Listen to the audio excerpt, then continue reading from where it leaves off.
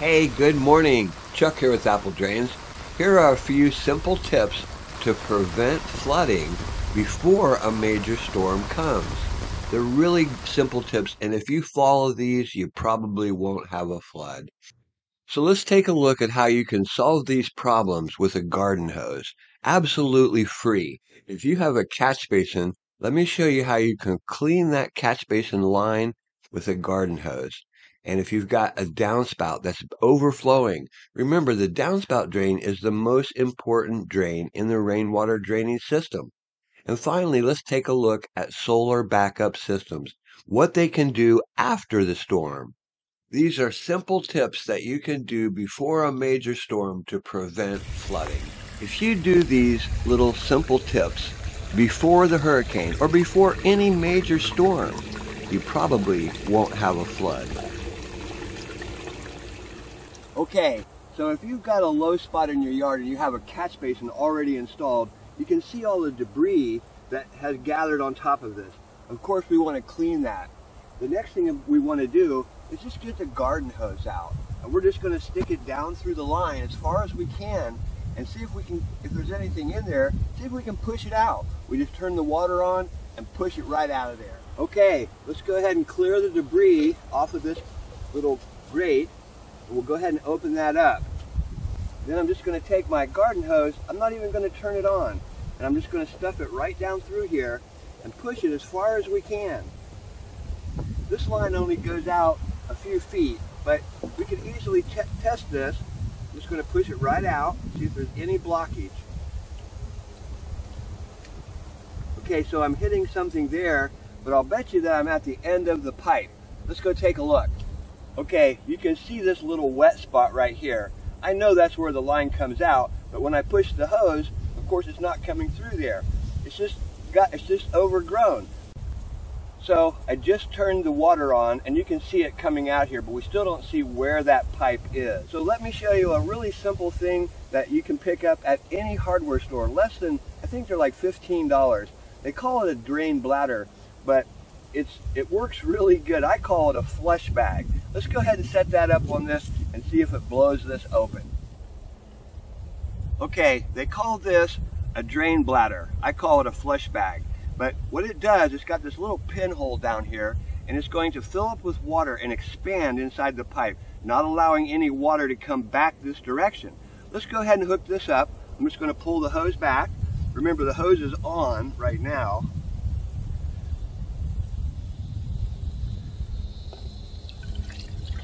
You can see I'm going to go ahead and kink it off.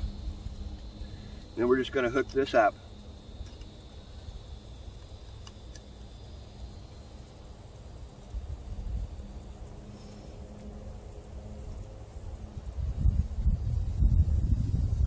So again, they call this a drain bladder, but it's better to me called a flush bag.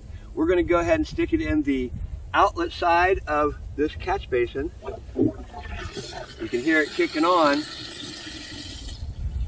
and it just expanded inside there. It just totally expanded inside that pipe. Let's go out here by the curb, by the swale, and see what happens. So can you see it kind of coming up and down right there? That's that bladder, and it's pushing all the debris out. We're just going to let it go for just a minute. But I know that the line's clean all the way to this point. So let's just reach in here and open this up a little bit. Oh yeah. We've got a good flow now. Look at that. But see all the debris that's down in that line? This is something that you can easily do yourself. And do this before the hurricane comes. Don't wait till after. Do it before. That little $15 catch basin, if you watch that video, wow, it is a lifesaver.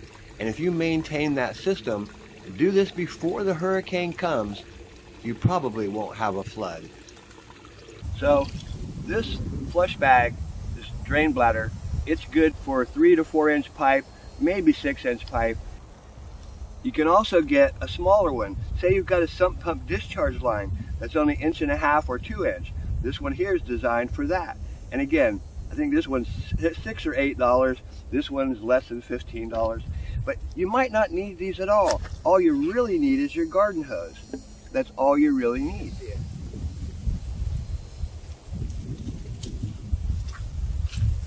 You see the flow? And right here's my hose. Worked really good. So that's tip number one.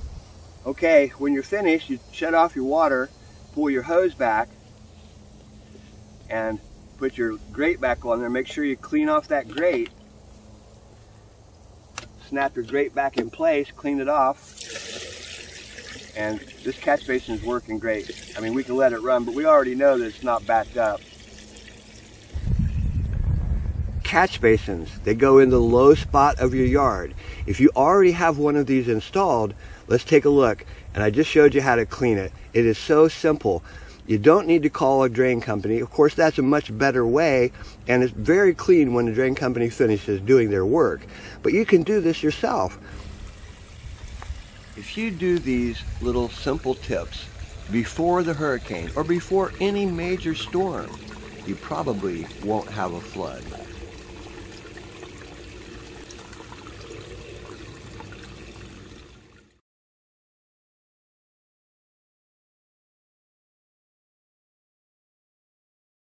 The downspout drain is the most important drain in the rainwater drainage system. This drain protects your home from flooding beyond any other drain. As you can see, if you look at the roof, look how much water comes off of this roof. On this roof, there's over 2,000 square feet coming to this one downspout. And if that backs up, you've got problems. Let me show you a simple way that you can find out where that discharge is, especially if you have no idea and it's grown over or whatever. It's pretty simple. Take a look. So here on the front of the house, this downspout, it picks up a great deal of roof all the way around, a lot of valleys, probably about 2,000 square feet come down to this downspout. Very important.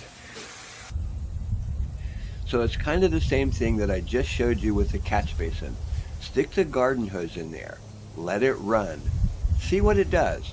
If you let it run long enough, if there's a problem in that line, that water will probably come up through the ground and you'll find the problem. You can also push that garden hose just like I showed you all the way to the end and measure it out, dig it up at that spot. You might find there's a break there. But let's take a look. I let this water run and it's been running for about 15 minutes. And sure enough, right out here by the culvert, here's where the water comes up. You can see it. I found the culvert pipe. Pull this back a little bit. You see that steel? That's the culvert going under the driveway. And there's actually water coming up right here. So the line's overgrown and we just need to open this line up. Not hard to do. Take your shovel. Let's dig this area up. Okay, so you can see there's the end of the line. We've got a real good flow coming out. It's going into the culvert. It's getting carried away. But they buried it really deep and they didn't put any pop-up on it or anything, which is okay. But this has to be maintained. And you can see the root systems. These are pine trees and they're huge root system. They extend all the way. Definitely seek that water. But a real simple thing, stick the garden hose in that downspout, just like up there. Stick the garden hose in it. If it overflows, yeah, you need to clean that line. If you have time, you can call a drain company and clean it, or you can rent a machine. But if it doesn't overflow, give it a few minutes and then look for evidence of water. This one was easy. It has a culvert. Sometimes you might just see water come up out of the ground and you just explore the area. You'll find the pipe. Real simple. By doing these simple tips, you probably will not have a flood.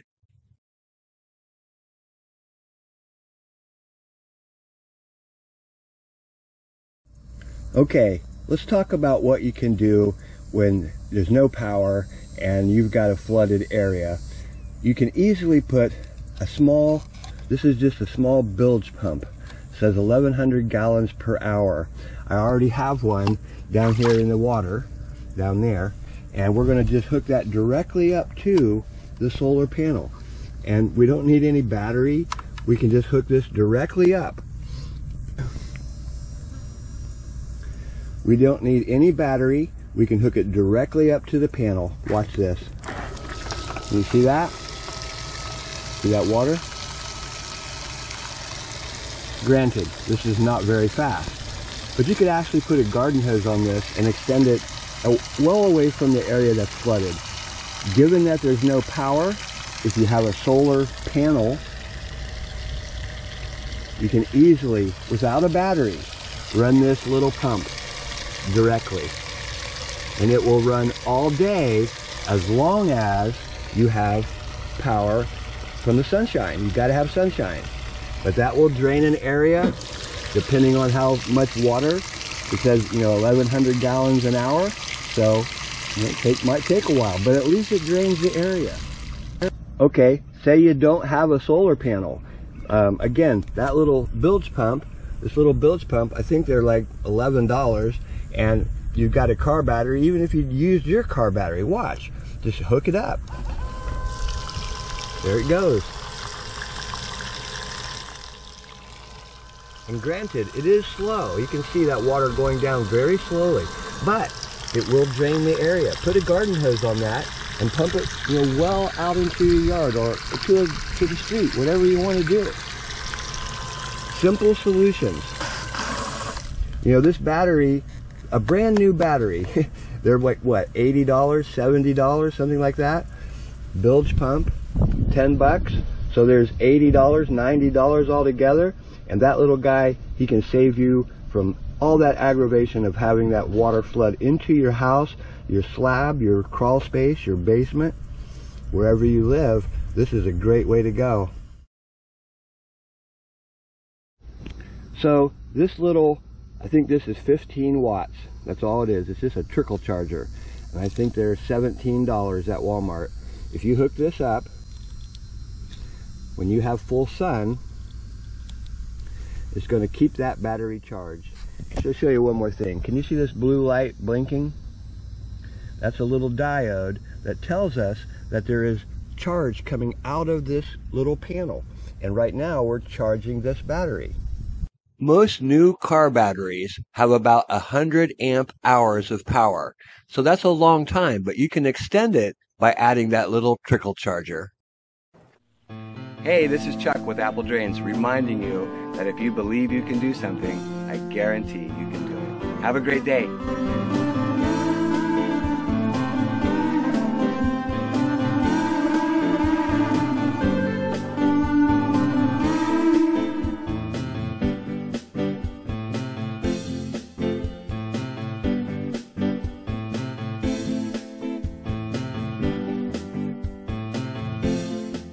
See a flooded road and you see the signs, do not drive through there.